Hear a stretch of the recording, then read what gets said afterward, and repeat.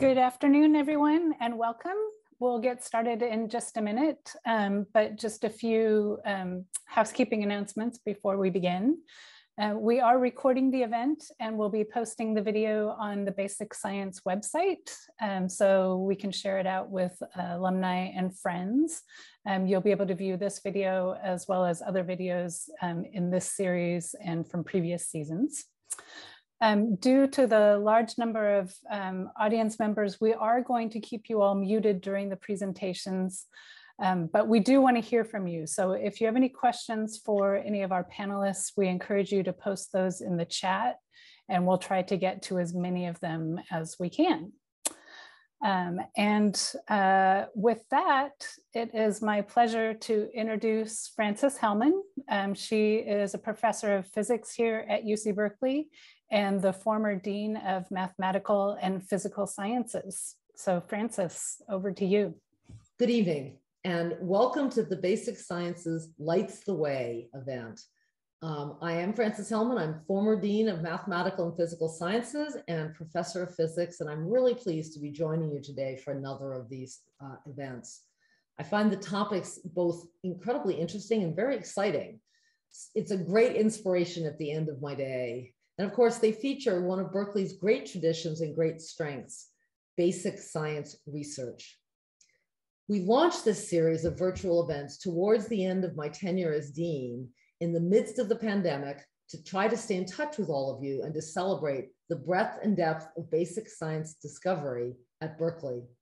The goal of this series is to shine a light on how scientific discoveries are made and what it means to be driven by curiosity. Basic does not mean simple, but rather foundational, in that it can lead to transformational discoveries.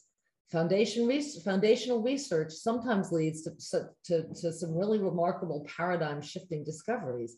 At Berkeley, we often point to well-known examples of discoveries that were made because our scientists followed their curiosity and their questions. Immunotherapies for cancer, CRISPR-Cas9, the accelerating expansion of the universe, and the invention of the laser and maser. All of these breakthroughs built on and in turn advanced the basic sciences that inspires us all. Tonight's topic is the future of quantum materials. We hope this conversation will help elucidate a frontier of both physics and engineering. As a material scientist myself, I'm especially excited to be sharing this topic with you this evening. Our moderator this evening is Bob Birgeneau, a distinguished professor of physics and the former Chancellor of UC Berkeley. Bob's research interests span condensed matter physics and material science. His remarkable career combines research and teaching in STEM, public policy, and leadership in higher education, and he has earned much recognition for his work. It's a great privilege to introduce him and to have him moderating this session. Over to you, Bob. Thank you, Frances. Frances and I are also co-authors, physics co-authors, by the way. So it's a pleasure for me to participate in today's event, and I'm honored to introduce this audience to some of my colleagues and their work. I'm going to introduce the subject of quantum materials by recounting a classroom experience that I had in the fall of 1986. I was teaching a senior undergraduate course in solid-state physics. This course enabled the students to understand insulators like table salt, that is sodium chloride, semiconductors like silicon, and metals like copper and iron. And it was based on the conventional theory of solids. Late in the semester, I received a paper from a friend, longtime friend by the name of Alex Mueller, reporting that he had discovered superconductivity at remarkably high temperatures in the most unlikely of places. He and his collaborator, George Bednorz, discovered that by adding some metal fragments, namely barium metal, to a simple ceramic composed of lanthanum, copper, and oxygen, that the ceramic magically converted from being a magnetic insulator, which would not conduct electricity at all, to a metal which conducted electricity perfectly at record high temperatures. Furthermore, according to the theory of solids, which I had just taught the students, and which was in all of the textbooks, this was impossible. So I walked into class that day, this is absolutely true, and told the students I needed to apologize. There was something fundamentally wrong with what I was teaching them, and at that stage I had no idea what it was about. For me, this was incredibly exciting. The students did not like it at all. Alex Mueller and George Bednorz had created the new field of quantum materials, which now plays a dominant role in solid-state physics research. And just 1 year later, Alex and George received the Nobel Prize for this incredible discovery. Today, we're going to hear from three inspiring researchers, James Analytis, Veronika Sunko, and Kwabena Bediako. They will talk about and hopefully demystify quantum materials. And I hope that you will enjoy these enlightening presentations. At the end of each talk, we'll try to address all of the questions from the audience, or at least some of them. So please add questions in the chat. So our first speaker is Professor James Analytis. James Analytis is an associate professor and department chair of physics. His research focuses on the discovery and understanding of exotic materials manifesting novel quantum phenomena that have both fundamental and technological implications, particularly superconductors, exotic magnets, and what we call topological insulators. James will be setting the stage of the talk by illuminating some core ideas surrounding quantum materials. Over to you, James. Thanks, Bob. Well, it's my pleasure to be here. Let me start by sharing my screen.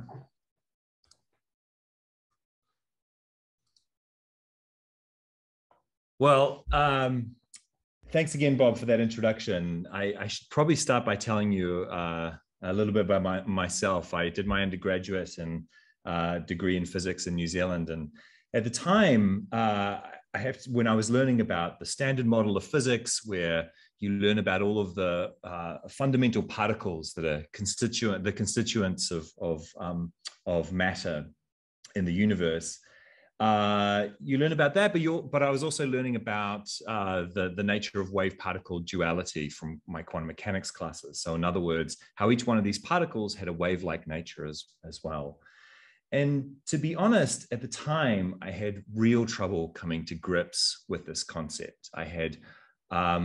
I really felt like it was a challenge to kind of think of this dual nature of each of these fundamental particles. And one of the things that drew me to condensed matter physics and eventually to quantum materials was that not only is this nature explicit in the physics that we observe and that we measure in these systems, but it's also something that we can visualize. So let me give you an example of the kinds of things that we do at Berkeley.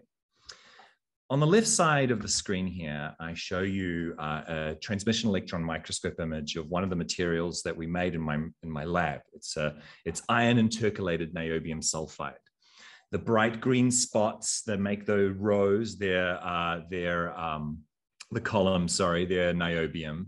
And in between those, there are slightly less bright spots of iron. And in between those, if you can squint and have a look, those are actually the sulfur atoms. And those are all glued by electrons in the solid.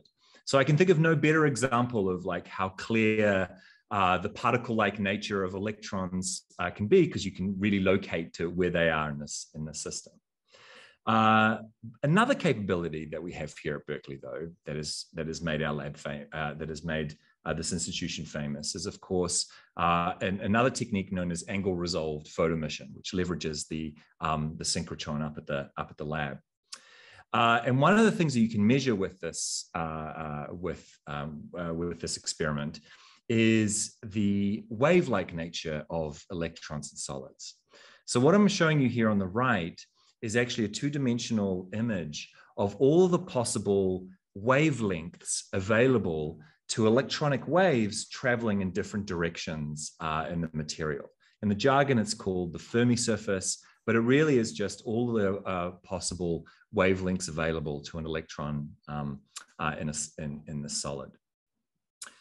So that's very neat. It's an explicit and clear way to visualize the wave particle nature of electrons and systems. But really what's special about materials is the emergent behavior that comes about from the collective behavior of all of the electrons together. And I'm going to start with an example, and you'll have to forgive the simulations. There's something that I made up, and I'm no artist, admittedly. But imagine, for example, that you're an atom moving around in a circle. So the purple circle is supposed to be an atom moving around and around. That is a particle. There's no doubt that it's a particle. Let's say I glue this particle to another atom, and it's in the same environment, so it's also making the same kinds of circles. And because of the interactions between these atoms, they start at slightly different points, but they still trace out the same circles. Now, it's not clear how the motion of these two atoms glued together will eventually lead to emergent particles, but that's actually what's really exciting for me, about condensed matter. Let's say I glue 10 of these atoms together. If you look closely, each one of these points is still moving around in the same kind of circle. But because of the way they glue to each other, what emerges is this wave that propagates throughout the whole system. And let's say I do this in 2 dimensions.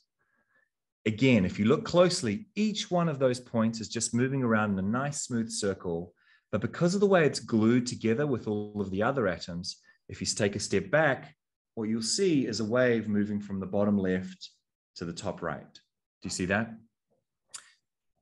That in the jargon is called a phonon in a crystalline system. It's basically the way we understand vibrations and the propagation of sound in materials. And it's in every sense a quantum particle. We map this on to essentially a particle that looks a lot like the particles in the standard model, but we give it a different name, a phonon. And we do this a lot in condensed matter physics. The more complex the system, the more exotic the particles might become. One example is ordered magnets, so ferromagnets that you see glued on your refrigerator. The particles describing those systems are called magnons. In metallic systems, we have multiple kinds of particles, things like called electrons and whole quasi-particles, or if there's light interacting with an electron, it's called a plasmon. And in superconductors, you have 2 electrons that can be glued together to form a Cooper pair, and that's a new kind of particle itself. And each one of those, despite the complexity of the system, we usually can identify what the particle actually is from the symmetries of the system. And Veronika will tell you a little bit more about that in her talk. So that's all very exciting. It's all very interesting. But what I mean by quantum materials is where this kind of picture, this ability to look at a system and understand the particles that make it, the emergent particles that make it up, when that picture breaks down, where you can no longer map that picture onto a particle or an equivalent particle in the standard model. And that's one of the things that I'm excited about and really is at the core of understanding the big problems introduced by Bob, like high temperature superconductivity, where the many-body nature of the system just prohibits you being able to look at the system in such a in this particle-like way. But I'll give you an insight into how we get a handle on this kind of problem.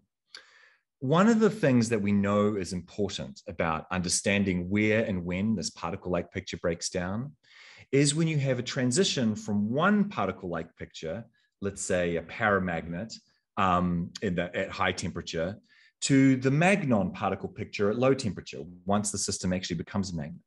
That transition from one state to the other, that's where the really exotic and difficult physics comes about. It's the same kind of story with superconductors when you go from a metal to a superconductor and so on. And we know that, or at least we suspect, that somehow the breakdown of the particle-like picture is related to the emergent physics that you have across these transitions. And one of the things that we suspect is that these systems have statistical symmetries, an emergent statistical behavior that really just depends entirely on the geometry of the system. Let me tell you a bit about what I mean by that. So you might have come across the concept of fractals. So fractals come about, for example, in fields. So you know that when you zoom into a field, it kind of looks a lot, very much the same as when you zoom out. That's a kind of scale invariance in the system. You can even go to your local supermarket and buy a Romanesco broccoli and see the same kind of self-similar fractal behavior in the way the Romanesco broccoli is constructed.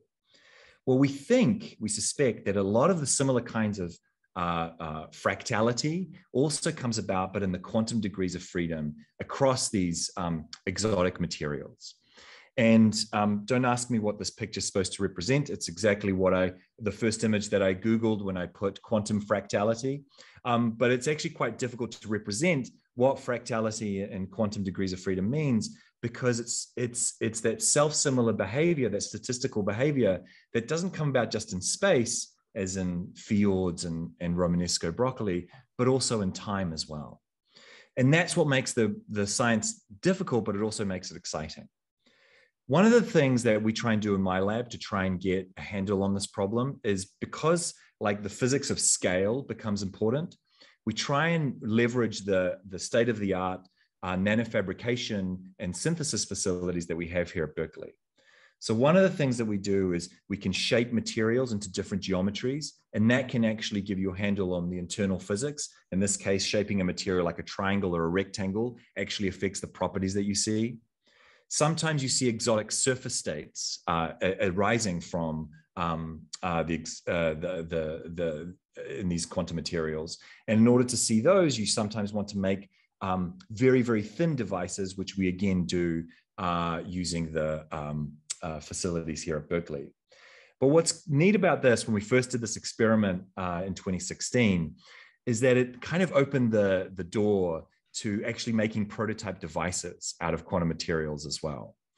So that niobium sulfide, the iron intercalate niobium sulfide that I talked to you about at the very beginning of the talk, well, we actually turned that into a way to store memory, magnetic memory, by leveraging the exotic complex physics of the system itself. And even though we don't fully understand what that complex physics actually looks like internally, it didn't stop us from making a memory storage device that works at 1,000 times lower power and 10 times as fast as any other comparable material out there.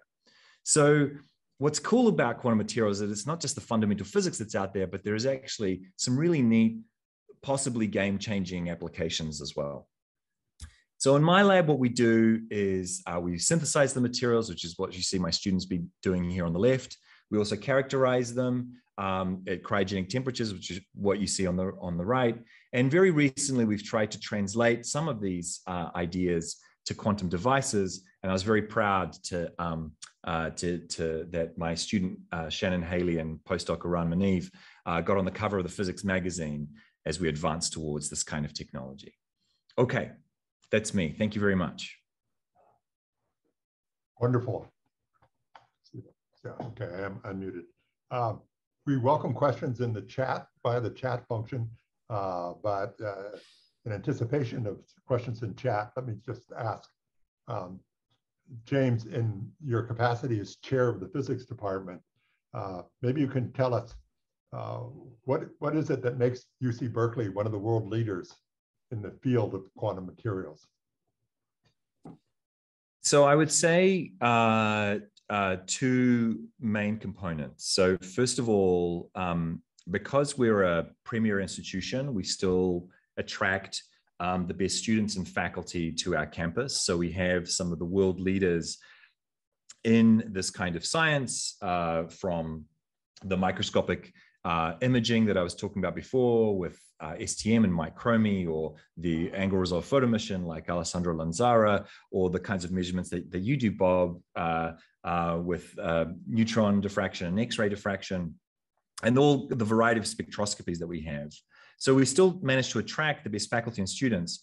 But in addition to that, I don't think we can overlook the importance of having a state-of-the-art facility right nearby, like the synchrotron, the advanced light source, because that has enabled a number of different tools to characterize materials that are really available only here at Berkeley, and they're just in our backyard.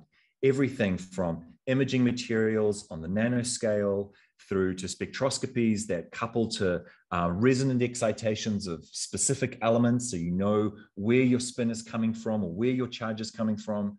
So it's the partnership of the state-of-the-art facilities and the community that we have that I think are the two most important components. Excellent. Let me just add also a number of brilliant theorists who help us understand. Oh, did I forget about them? Yeah, right, you're right. Actually, as far as theory goes, Berkeley is absolutely world leading, and yeah. Right.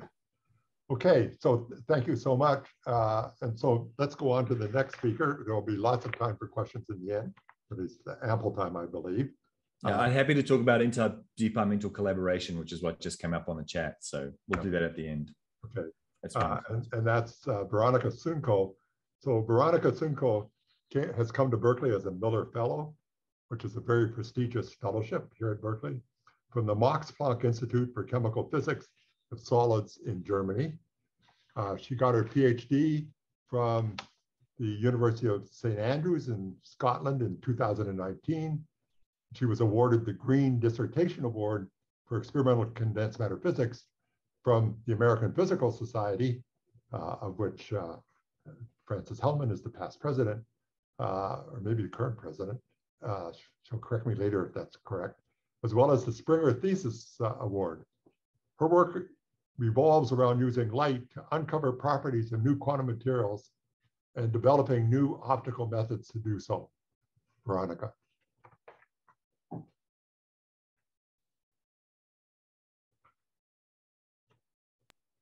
Oh, sorry. Thank you very much for that introduction, and also thank you for the opportunity to tell you today a little bit about my research.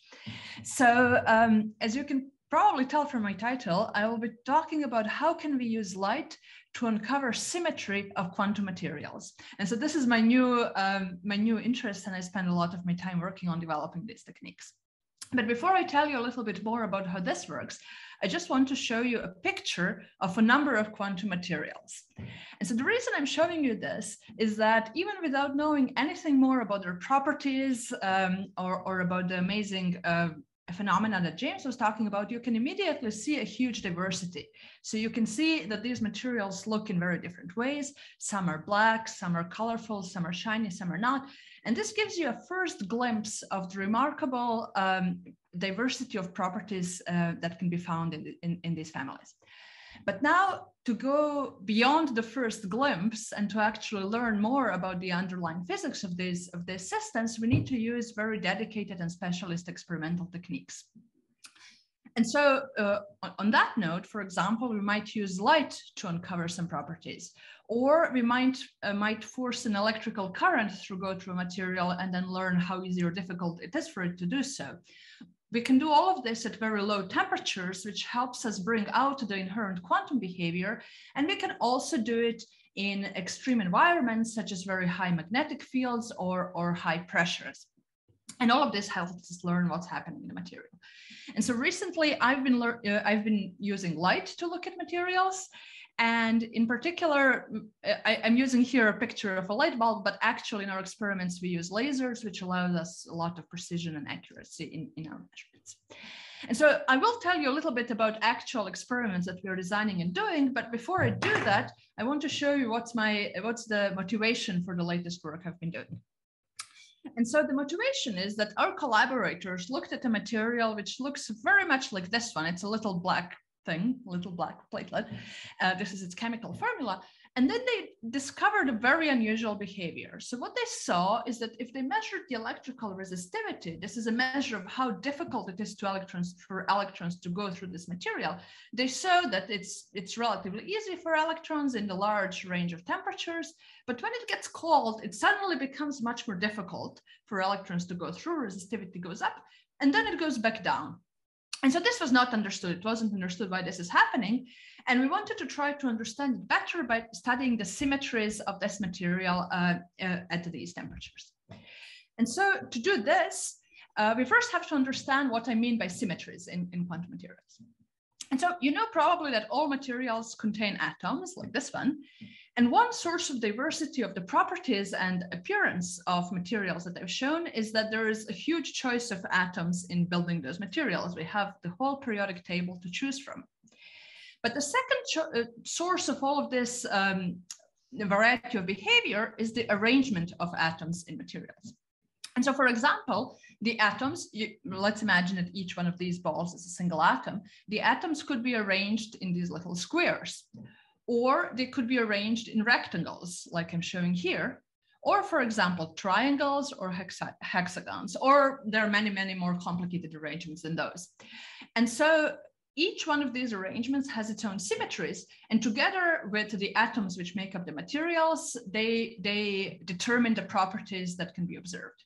And just to emphasize the importance of these symmetries, coal, I'm showing here, and diamond actually contain the same atoms. It's all carbon atoms, but they are arranged in different ways. So now, of course, coal and diamond are very different, and we don't need any specialist techniques to tell that they're different. But the changes of symmetries in materials can be very subtle, and they can, even though they're subtle, they can have huge consequences. And so to detect those subtle changes, we develop special experimental techniques, and I'm going to tell you a little bit about those. So what I've been doing lately with my research group is to use, to take a little bit of a material, say this blue square-like material, and we take light, so laser light, we bounce it off the sample like of a mirror, but now this light that's reflected has been changed due to its interaction with the material. Okay. Now we take the same sample and we rotate it by 90 degrees, and we repeat the same experiment. But because this material is so symmetric, when we rotate it by 90 degrees, nothing happens, and we get the same result. Now, in contrast, if we take the green, less symmetric material, we do our bouncing experiment, we now rotate the sample by 90 degrees. Now there is a change, because originally this long axis was horizontal and now a short axis is horizontal. So now there is a difference. And so what we actually measure is a difference in the result of the two experiments, the two rotations. It's 0 in the symmetric case and different from 0 in the less symmetric case.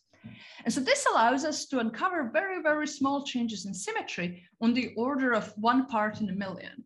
And just to give you a feeling for how small those changes are, if we were instead measuring the height of our favorite Berkeley Tower, we could tell the difference between its actual height and its height plus the width of a human hair. So we're very, very sensitive. Okay, but everything I talked about so far is to do with spatial symmetries, so symmetries in space. And James already hinted that there is another type of symmetry that's important for quantum materials, and that's the symmetry in time. Now, this is extremely counterintuitive because we feel that time goes in one direction. There is no symmetry there. And indeed, this is true in some cases. So if I show you these two photographs of a jar, you know very well that this one, the one on the left, was taken before one on the right. Time is flowing this way. We know that because you can't from a broken jar get a whole one. But the reason this is the case is that energy was lost when the sound was made and these pieces flew away. If I show you something else, if I show you these pictures of a basketball, you can't actually tell which way the time is going. Is the ball going this way or that way? Okay, equally obviously, perhaps, if I show you just a picture of a material sitting on a table and not moving, again, you can't tell whether time is going this way or that way. You can't tell if I'm showing you a movie going in real time or backwards. But remarkably, due to quantum mechanical properties, this is actually not true for all materials. And in particular, it's not true for magnets. So if I have a magnet with its north and south pole, it's like a fridge magnet, and time is flowing in one direction, if I had a magical button that would rewind time, this magnet would actually change, although it wasn't moving. So the North Pole becomes the South and vice versa. And so we also develop sensitive experimental techniques to detect this sort of time reversal symmetry breaking, which is how we call this effect in quantum materials. And so we do that in a way which is very similar to the spatial symmetry breaking. We repeat our bounce off and rotate the sample experiment, but we now repeat it with the sample feeling a magnetic field, so being close to a north pole of a magnet. And then we repeat it again with the sample being close to a south pole of a magnet. And we take differences between all of these configurations, which again allows us to be extremely sensitive. Now we can tell if both space and time symmetries got broken. You may remember initially I motivated this experiment by an observation which wasn't understood, this big peak here. But then when we did such experiments on the same material, we realized that in this range of temperatures, both time and space symmetries were broken. And this helps us understand why this behavior occurs in this material. So here I've given you one sort of story of motivation and actual experimental development that we've been working on in the last year. But this is a pretty common storyline in the field of quantum materials, and I think it's a lot of fun. We often have a new material which hasn't been looked at before. It's perhaps made in James's group, and there is some sort of an unusual observation related to it. We need to recognize that the observation is unusual. We then think about how to probe this observation experimentally. We design new experiments to do so. This often allows us to discover and understand something that wasn't understood before. And this leads to new questions and a new understanding as well. And so with this, I will stop and I welcome any questions. Thank you, Veronika. That was really excellent. Let's see, I don't see any new questions in chat yet. So let me ask you a question. So one of the characteristics of this field of quantum materials is that it appears that for any system like the one that you just showed us, there's no single probe that will help you understand all of the physics, right?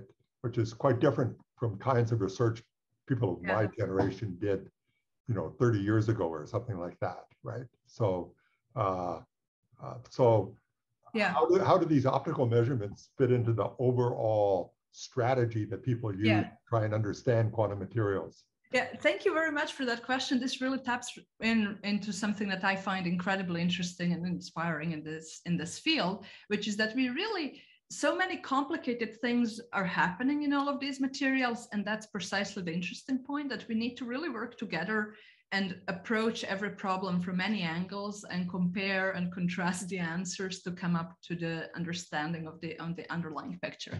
So that I find very interesting. And this is in part why I started doing these optical techniques, which was different from what I did in my previous work.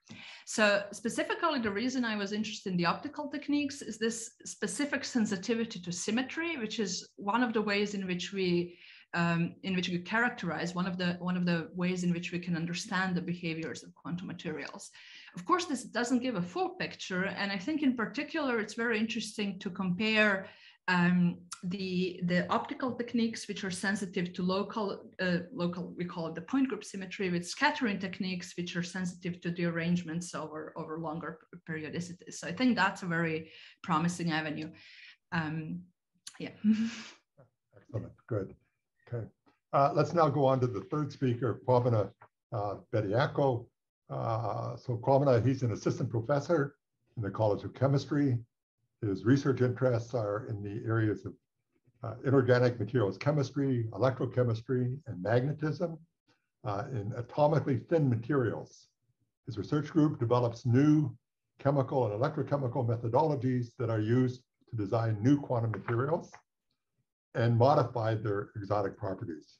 And as you will learn very soon, he also has an absolutely fascinating personal history. So Kwabena, will you please tell us about your research? Sure, thank you, Bob, for that introduction. So my name, yes, is Kwabena Bediako. I'm an assistant professor in the Department of Chemistry. So I think there was a question earlier about cross-disciplinary collaborations, and I think I won't get a chance to talk about it today, but James and I are actually collaborating more and more these days. So yeah, we're happy to talk to you about that a little bit. So I'll tell you a little bit about my work, but I'd like to begin by giving you a little bit of a backstory and to help you understand the questions that motivate my work. I was born in Ghana, which is in West Africa. If you know where Ghana is, then fantastic. If you don't, it's right at the arrow. And that's where I grew up until coming to the US for college. And if you visited Ghana, you'll know it's a beautiful country. If you haven't visited Ghana, you should. But growing up in the 80s and 90s, as a middle-income country, we occasionally had power outages, and those stemmed from our over-reliance on one hydroelectric power station that was installed on the river Volta. And that formed this lake called the Volta Lake, which I show here, and that's actually the largest artificial lake in the world, just as a little fact there. So I actually went to elementary school near the Volta Lake. Here is a view of the lake from a vantage point near my school. But these power outages that we experienced occasionally got me interested in thinking quite a bit about energy. And I knew that there were other countries that were faring far worse than we were. And so seeing as we were blessed with a lot of sun in Ghana, from a young age, it was quite obvious to me that, and I started getting interested in solar energy. And that ultimately was the focus of my PhD. Unfortunately, I don't have enough time to tell you about that part of my career today, but it is this longstanding interest in energy broadly that motivates what my group does now. And so the basic science that we do is motivated by two questions. The first one is stated on the top of the slide: how can we produce fuels and chemicals sustainably? So that involves thinking a lot about how to move charge efficiently across a solid liquid interface. And that's the one part of my lab that I'm not going to talk about today. But the other challenge that is more tied into what we're talking about today has to do with our accelerating reliance as a society on electronic devices and computing. And so there's been an explosion of data in this world, and you can see this by following the annual internet traffic, all right? So there's an energy cost to this accelerating production and transfer of data. I'm here in Berkeley, you're all across the country, maybe across the world, and we're transmitting these slides, this sound, this video, and there is actually an energy cost to that. And fortunately, so far, this explosion in data that we've been generating and transferring has been mitigated by rapid improvements in computing efficiency. And so that has maintained our CO2 emissions from information and communication technology to about 2% total, which for context is comparable to that of the aviation industry, flying. Now, there's an important challenge on the horizon, which is that for the last 5 decades or so, we've managed to double the number of transistors on chips every couple of years. This is the trend known as Moore's Law that you might be familiar with. But as we reach the physical limits of silicon-based transistor miniaturization, and that is really what has helped with increasing energy efficiency of electronic devices, which has kept pace with our demand so far, we have to find new schemes for ultra low power electronic computing technologies that allow us to continue to increase the energy efficiency of our devices with this increasing demand. And James' result that he shared with you with this really low switching data storage is one fantastic example of I think, how quantum materials can help in that regard. So in my lab, we work at this interface of chemistry and physics. We try to ask fundamental questions about how we can control the physics of solids and surfaces to tailor interfacial chemistry. Again, not going to talk about today. But then the second part of my lab asks, how can we use our chemical intuition, methods for synthetic chemistry, structural characterization, to engineer exotic physics in solids, and ask how these exotic properties emerge, anticipating that these basic science discoveries may lead to the types of phenomena that could drive new paradigms of low power, low energy electronic devices. And the building blocks we use in designing these materials, these new materials, are called two-dimensional or 2D materials. And you might be familiar with the poster child 2D material, which is graphene. This is a single layer of carbon atoms in a hexagonal arrangement. So here's a great example of how symmetry impacts materials properties. And because of the symmetry and some of the other ingredients that Veronika talked about, graphene provides some really extraordinary demonstrations of quantum effects. So in a monolayer of graphene, for example, these electron quasi-particles that James alluded to, they move basically like photons or like light. They have effectively zero mass within the solid. They move at a constant speed, irrespective of the energy that they carry. So that's ultraviolet light, UV light.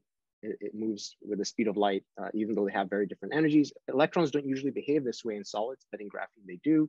And they're usually unaffected by one another, and they're not scattered easily off of defects or impurities in the lattice. And this gives rise to a remarkably high electron mobility. Okay. Now, what is quite interesting is that if you take 2 layers of graphene and you stack them together, but with a twist, as sort of animated here, you find that there's a much longer range pattern that emerges on top of the atomic lattice, all right?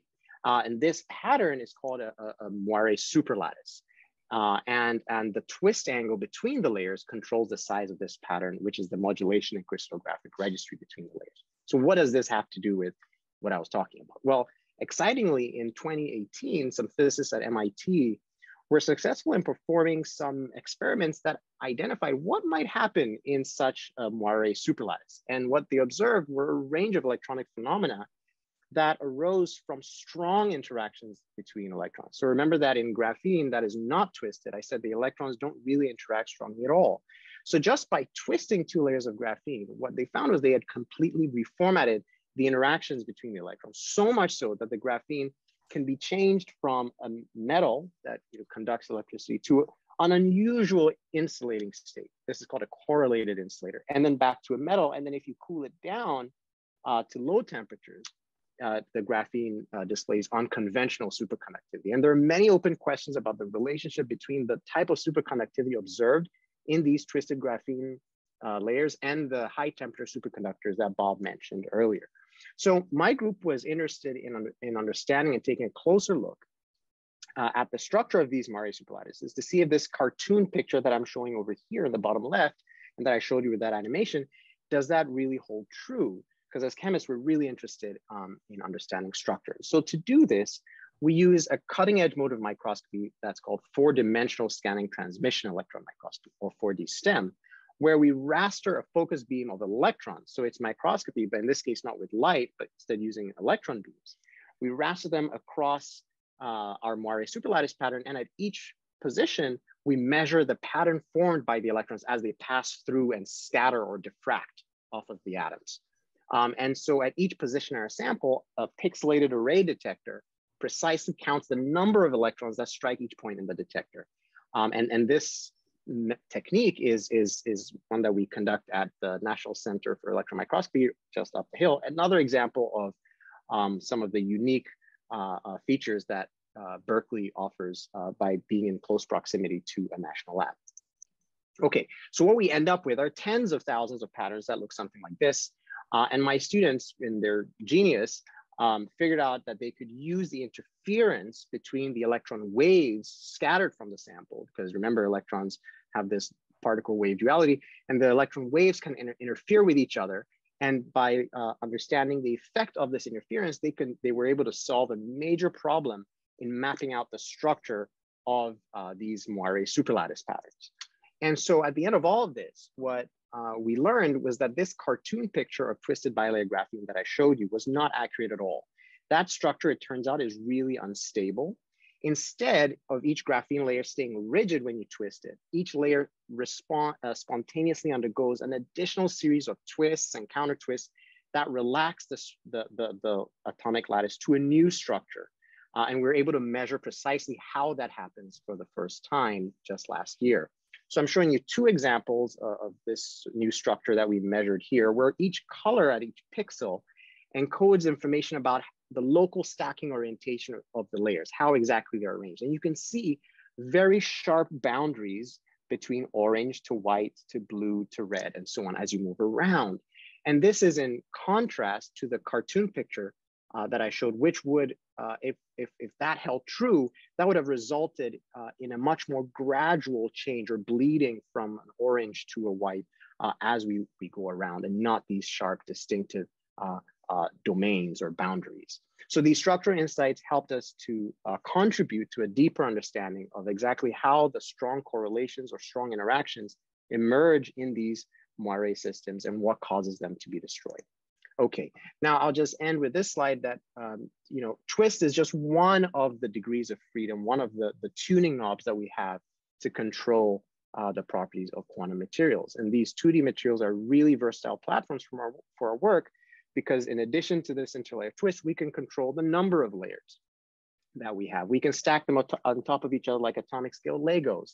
We can insert or intercalate, as I said, atoms, ions, molecules in between the layers, like in James's material. And all of these tuning knobs, some of them chemical, some of them a bit more mechanical or physical. They alter the physics and chemistry, in terms of these materials, leading to new properties that are driven by these strongly interacting electrons. And here's my group that did all the work. I'm eternally grateful to them. And here's James right here in the collaborators list. And the other thing that makes Berkeley amazing are these collaborations and the all-star cast that we can really get together to solve difficult problems. So with that, thank you. I hope there's time for questions. Wonderful, wonderful. Okay, one of the things that strikes me immediately is just the phenomenal range of systems that characterize and make up quantum materials, which go way beyond, conventional materials that people focused on up until the late 80s. Kwabena, how soon can we expect to see low power electronics that actually incorporate 2D quantum materials? Well, I think at the rate James is moving, maybe very, very soon, because he's. I think it's going to come from you, not me. I don't know. Pretty sure. No, let's not be too modest. No, I think it's not too far. I hope it's not too far in the future. One example, it's not quite related to a sort of electron interactions or quantum effects. It has to do with a quantum material, but Intel, in collaboration with a few other labs, one from the school across the bay that we won't name, showed that they could make electrical contacts very, very cleanly to molybdenum, type of 2D material called molybdenum disulfide, which it doesn't really make use of any quantum effects or any electron-electron effects necessarily, but it does solve one problem, one limitation of silicon-based transistor electronics. So I think already we might see 2D materials perhaps in the next decade or 2 decades or so, maybe making their way into some of these systems. It might be a little bit, a few more years before we see some of these quantum effects being exploited. Okay. Terrific. Okay, now I think we're going to transition to questions for all 3 speakers. And there was an early question in the chat, which I thought was an interesting one. It was from a person who was, and any of you are welcome to answer this question. So this person says that when he or she was a graduate student, that at that time when we talked about superconductivity, it was only Cooper pairs. And superconductivity occurred in simple metals, lead, mercury, aluminum, et cetera, right? And so maybe you can elaborate a little bit on, one of you, on what's special about high temperature superconductors and what makes them different from ordinary superconductors, and what will we need to accomplish in order to understand them? I can try my perspective on it, but I'm sure both Veronika and Kwabena and you, Bob, have opinions on this. I think the basic idea is that the superconductivity in high TC is still mediated by Cooper pairs. So we have a lot of evidence that it's still pairs of electrons that are involved in the superconducting condensate.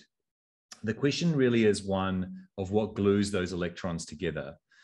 So let me try and explain why that's a very difficult problem. In traditional what's called BCS superconductivity, so Bardeen, Cooper, Schrieffer, who came up with the original theory, of the main successful theory of superconductivity, was that in order to pair those electrons, you needed to glue them together with a phonon. So those phonons that I showed you in my slides, so those can actually be particles that glue together two electrons, and make that bond. The nice thing about that theory is that in a solid, you have an infinite number of phonons. You can just create them just by as many as you like. They're a kind of particle called the boson, so there's really no limit to the numbers you can have. In high TC, the problem becomes challenging because we know what pairs the electrons is probably not phonons, but what we think it is to do with some kind of magnetic excitation. So remember, so a lot of those high temperature superconductors are near a magnetic instability. And so something like a magnon, sometimes called a paramagnon, might be what's mediating the superconductivity. But here's why that mechanism is a problem. Every time you pair two of those electrons, you take two spins out of the problem, right? So every time if it's some magnetic interaction between the electrons that's actually mediating the pairing, every time you make a Cooper pair, you take some of the magnetic interactions out. So the problem becomes continuously what we call renormalized. You have to basically look at the problem every time you make a Cooper pair. It's a slightly different problem than it was before. So it's like the magnetic interaction that's pairing the Cooper pairs is tied to the thing that's being paired itself. Whereas in BCS, those two things are separate. Phonons are pairing the electrons are things that are being paired. But in high TC, those two things are tied together. The glue and the thing that's being glued are the one and the same object. And that's what really makes high TC a very difficult problem to solve and understand. So even though there's still Cooper pairs involved, it's just an extremely challenging problem to actually solve. Terrific. Actually, just to add to that, so the traditional superconductors, the ones discovered by Bednorz and Mueller, are based on two-dimensional sheets of copper and oxygen. And in particular, the approach that James just described is particularly pertinent for them. But in 2007, 2008, workers in Japan and China discovered a completely new family, completely unexpected, based on iron and arsenic. And so, I mean, who could have ever expected that? And in the iron and in those systems, besides the magnetism, there's also other degrees of freedom, one of which is analogous to ordering in liquid crystals, which we call pneumaticity, and I won't try and explain it. But so the characteristic of these systems, of the high temperature superconductors, is that they're extremely complex with multiple different kinds of orderings which compete with each other in exactly the way that James just described. And that's one of the reasons why we need all of the different kinds of approaches that you've just heard from these three different people, including, I think we can't emphasize too much the importance of national facilities in much of the research that we do. So let me ask you, coming back to academics, maybe each of you can talk about how undergraduates and graduate students fit into your research programs.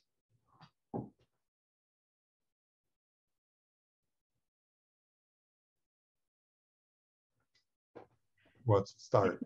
Kwabena?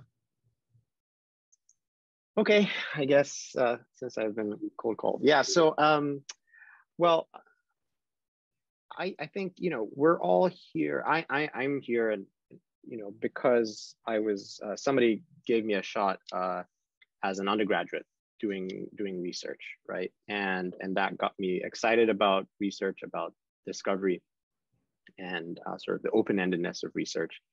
And then that led to grad school and so on. And so I really value undergraduate research. I think we have a large undergraduate population at Berkeley in chemistry and particularly, I think. So undergraduates are a really important part of my research group. I have 7 undergraduates right now. And so the way I usually involve them in research is they're able to get credit for doing research over the course of the semester. I usually pair them up with a senior graduate student or a postdoc to mentor them.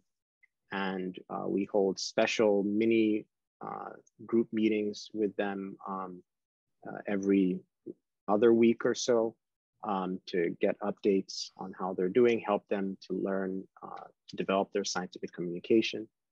And then they carry out full-time research over the summer. And so that's just sort of one example of what we do in my lab. Veronika? So you're a postdoc. I'm a postdoc, so my perspective is slightly different. I don't have my own research group, but I work closely with several students, and I think it really can't be overemphasized how important the contribution of students is in various ways. One of which is, of course, the day-to-day research. So both work in the lab in setting up these experiments and then thinking about interpreting them and so on.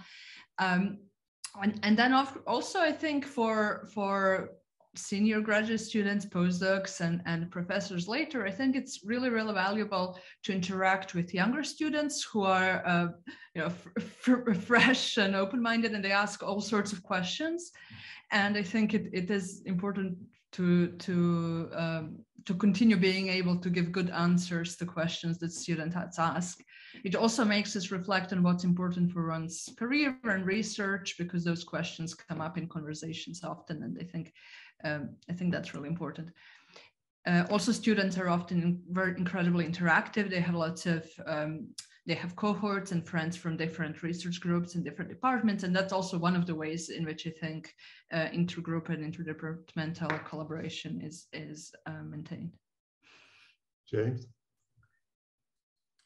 Yeah, well, as you know, this issue of undergraduate research is very close to my heart, Bob. So one of my ambitions as chair was to try and give every physics major an undergraduate research experience. And one of the reasons for that is because I do think it can be a life-changing experience. And given the community, the breadth of the community that we serve, we really have an opportunity here at Berkeley to shift the needle and give those life-changing opportunities to a really large fraction of the public. So for me, it's made an enormous difference to the dynamism of our group individually. So one of the things that we have is we have like a personal, what we call a personal growth day, ironically named. But the idea is that every undergraduate kind of proposes a new idea for a new material to grow. And then we team up and then just go do it and see what happens. And very often, sometimes it's actually translated into a long-term graduate project, but it just creates a very dynamic, vibrant environment to have people that don't know everything already, or don't pretend to know everything already, and they're just there to learn, and that's really fun. The other thing that I would say, to add to what Veronika and Kwabena already said, was it also provides an opportunity for mentoring. And I think that's something that traditionally PhD programs don't do very well, is to teach graduate students how to be good mentors. I hope that's a fair statement. But the opportunity that it presented people in my group, but also I think graduate students in the department, is that if we actually pay our graduate students just a little bit, like I give my graduate students like $1,000 every time they mentor an undergraduate. And the idea is that they're really regarded as a job, right? It's not that much money, but they really regard it as, I'm being rewarded for something that I should learn how to do. So they come up with a mentoring plan, a research plan. They figure out like when they're going to give their undergraduates opportunities to speak and what their milestones are. So all of those things have really helped my students become leaders as they go to the next stage. Yeah, I think not all of us, right? I mean, that's why we're academics. Actually, we just simply love the process. Before handing it over to back to Francis, I want to make one comment, which just listening to you and these fabulously talented people we've just heard from. In a previous life, when I was the Dean of Science at MIT, at that time it was popular for people to write op-eds about the end of science. That is, that all of the important problems in science had been answered, and it was my job at the time in the MIT context to write short articles on, wait a second, right? And if you just think about what's happened since then, including this growth of this field of quantum materials, how about CRISPR, right? Which we didn't know, right, in biology. How about gravitational waves, which no one had ever seen in the middle 90s. So this is, this incredible advances that are occurring now in solid state physics, and a rebirth of solid state physics, really, that you've heard about today. It's just illustrative of how there are always new discoveries, and there are new layers, and there are unexpected phenomena, which is why it makes it so exciting to both study and to participate research. So with that, let me now hand it over to the appropriate person who can maybe swing off of this, Francis Hellman, our previous dean and also close friend to all of us. Francis.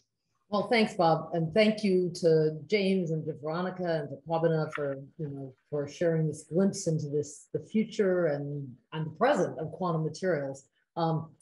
I loved some of your discussion. I loved your presentations about the ideas and where the science is going, and I loved your comments about students. And personally, James' comment about the undergraduates. Some of my most forward-looking projects have started as undergrad projects, and so it is a fun way to do research, to try and get that young energy into the lab, and so it's great. So with that, really, probably the best part about this event series is hearing the excitement conveyed by our researchers, and I hope you all felt that tonight. It sparks my intellectual curiosity. I find it inspiring to hear from these minds pondering over and working on these fundamental scientific questions. I really hope that you leave these events similarly inspired to explore your own intellectual curiosities and to learn more about what you heard tonight. So I want to thank you for joining us today. I want to encourage you to reach out if you'd like to learn more about anything that we covered. We will be sharing additional resources with you by email about today's topics and today's speakers, and a video of today's session will be available at the basicsciences.berkeley.edu website approximately a week from today. So we look forward to seeing you, hopefully many of you, at our next Basic Science Lights the Way event, which is The Life of a Brain from Development to Degeneration on April 20th. And until then, stay curious, fiat lux, and go Bears.